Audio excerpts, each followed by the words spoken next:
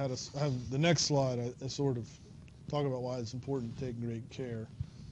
Another one is to do a step rate test.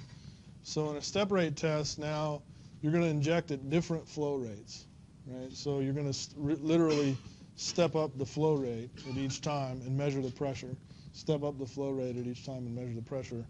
And eventually you'll see a distinct kick for the same reason, because at a given flow rate, if volume is increasing because of pressure, if volume is increasing because a fracture is propagating, then you're going to be with a smaller change in flow rate.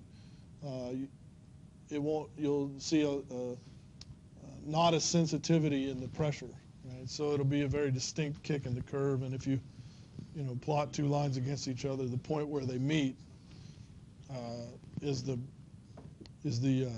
minimum principal stress. And